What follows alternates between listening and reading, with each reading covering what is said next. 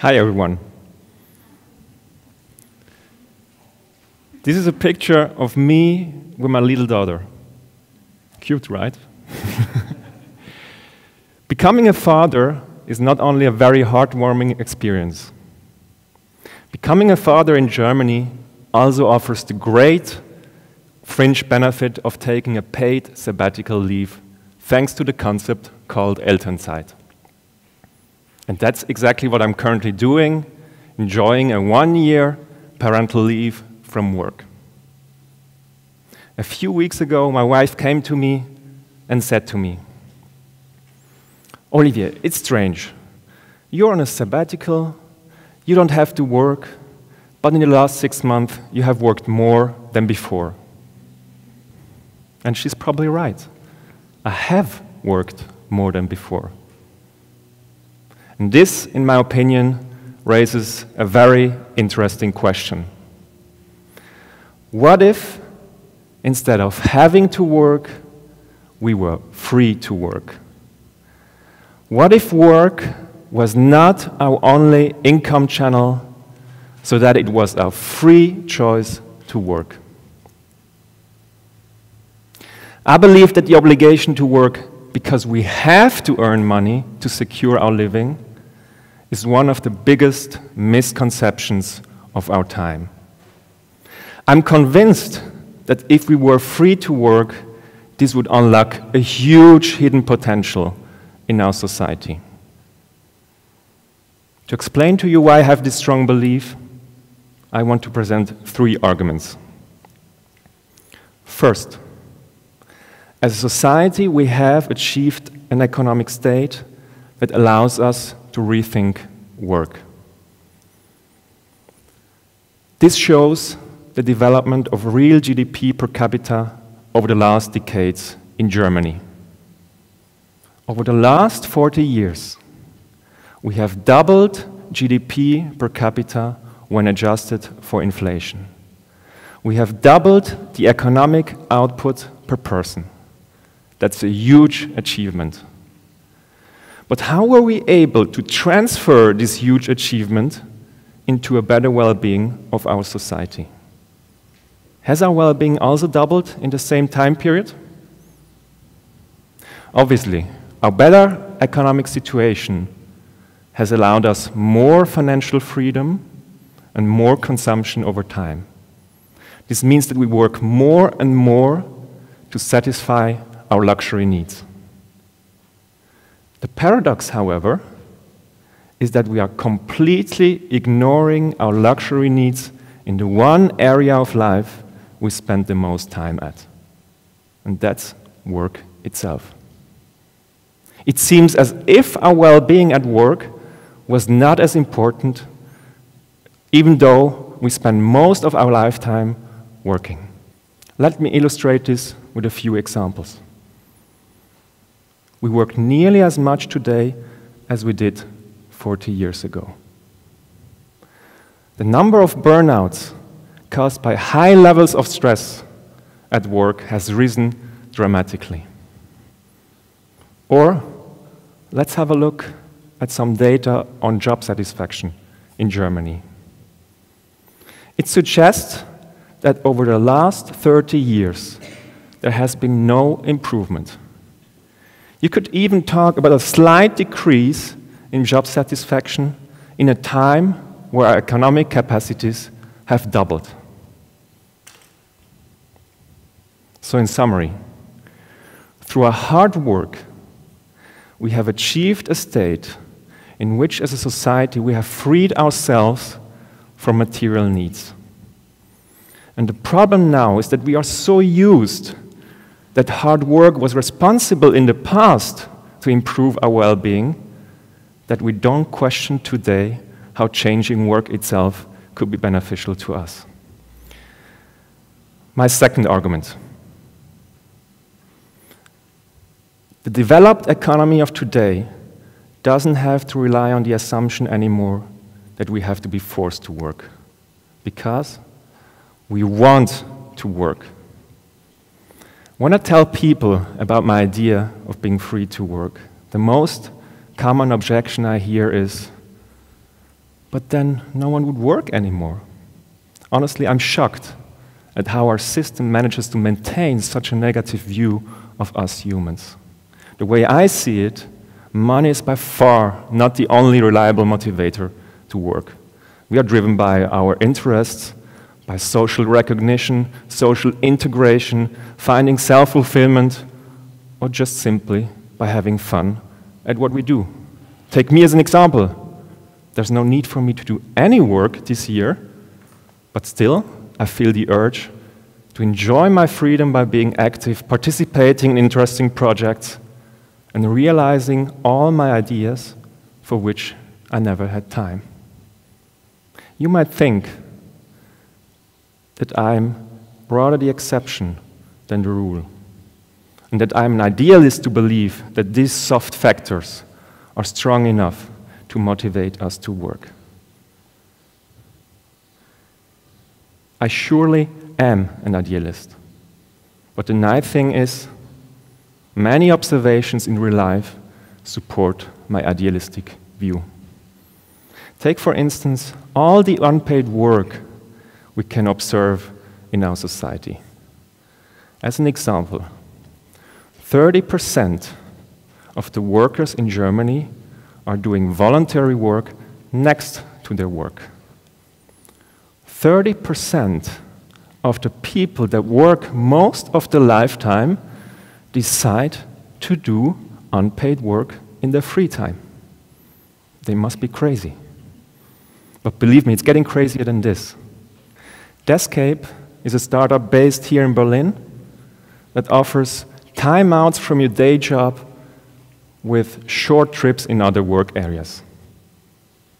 The crazy part, these people pay for these trips. They pay to do another person's job. And we shouldn't forget the craziest ones, and at the same time, the luckiest ones. The lottery winners. A study conducted in the USA surveyed 117 lottery winners, with an average winning of $3.6 million. The study found that 85% of these lottery winners continued to work after winning the lottery. Let me conclude these observations with an open question. Let us assume that you believe me, that most of us would work even if they didn't have to, but that there are also a few lazy ones who wouldn't work anymore. In such a case, does it make sense to hold on to a system that focuses on the few lazy ones by trying to make them work, instead of moving to another system that focuses on the majority that wants to work by giving them the freedom to be productive? My third and final argument for why I'm convinced about the idea of being free to work is the most important one. Forcing us to work kills our motivation. It kills our motivation to excel at work. In 1971, Edward Deci conducted an experiment to understand how human motivation works. The participants were divided in two groups and asked to solve puzzles. One group was paid money if they solved the puzzles, the other group was not. The experiment included a break between the puzzle-solving sessions. And now guess what happened during those break times? The group that didn't receive any money spent significantly more time playing with the puzzles during break time than the group that received money. The experiment showed that extrinsic motivators like monetary reward, the fear of punishment, or like the obligation to do something reduce intrinsic motivation. A person's internal drive to do something because of the interest and the enjoyment of the activity itself. I think all of us can relate to this result. When my wife tells me to take care of my little daughter, it feels like an annoying duty, even though I love spending time with her. The groundbreaking experiment of TC has been followed by plenty of research on human motivation. A very important result this research has shown is that intrinsically motivated people, people who feel related to what they do, are more creative, more innovative, and better at problem solving. And as these are exactly the skills needed to be productive in our knowledge economy of today, a lot has been discussed on how to improve the working environment by removing extrinsic motivators. This ongoing discussion is very important. But what bothers me is that so far it has only focused on the organizational level. It has only focused on what managers can do to remove extrinsic motivators within the organizations. It has completely ignored the system that surrounds these organizations. It has ignored the fact that our concept of work, established in our economic system, relies on one big, fat, extrinsic motivator. We are forced to work because we have to earn money to secure our living. In other words, the current concept of work is perfectly set up to kill the intrinsic motivation of the workforce. By being forced to work, we are led to believe that work is a burden, we forget that we actually want to work, and as a result, our engagement level is limited. So, how important is this negative effect on worker motivation? According to the Gallup Engagement Index, it's a large worldwide survey on work engagement. Only 15% of the workers in Germany are engaged. Only 15% are passionate and committed to their work.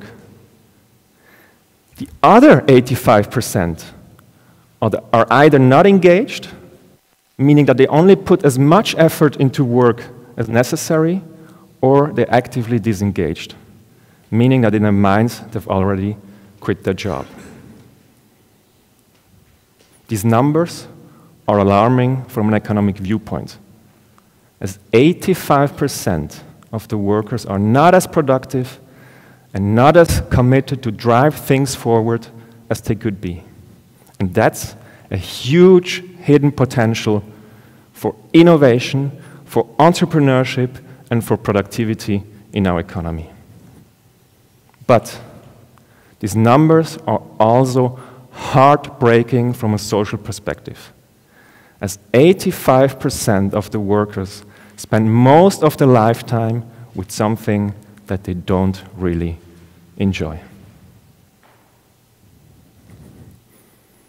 Let me summarize.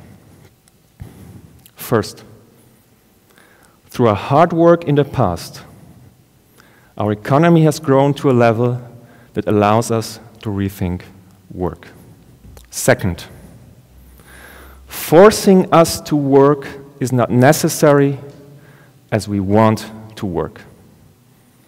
And third, forcing us to work kills our intrinsic motivation to excel at work.